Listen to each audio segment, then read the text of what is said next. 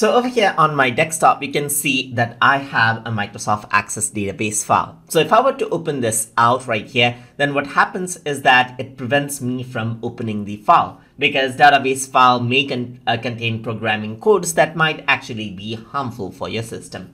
So unless you absolutely trust the file, you may not want to run it. But in my case, I made the file myself. I know that this is trustworthy. So you got to be very careful right here. And here it shows the security warning right here. It says some active content has been disabled. So you can click for more detail, or if you want to access out the content, you can click on enable content. And what happens is that now you will be able to access out the content right here. Let me just close this right here and open up this database right here. So once I open this up, now you can see that you can access out the content without problem. So if you absolutely trust out files in a particular folder or so forth, then what you can do is you can access out the Trust Center as well to enable out the security settings for that particular folder. So for that, I'm going to go around into file right here, and then I'm going to go around into option. And in option, you can see Trust Center is here. So here you can see that right now it says keep, it'll help keep the documents safe right here.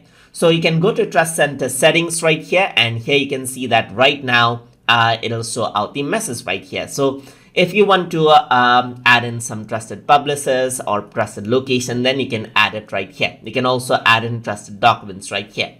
So one of the things that you can use is use trusted location right here. So what you can do is you can click on add a new location right here, click on browse right here. So let's say on my desktop. So this is the trusted location that I want to add. I'm going to press OK. And now what happens is that the desktop has been added out as a trusted location. So whatever file I open out from the desktop, now it won't show the warning anymore. It'll directly allow me to access out the files.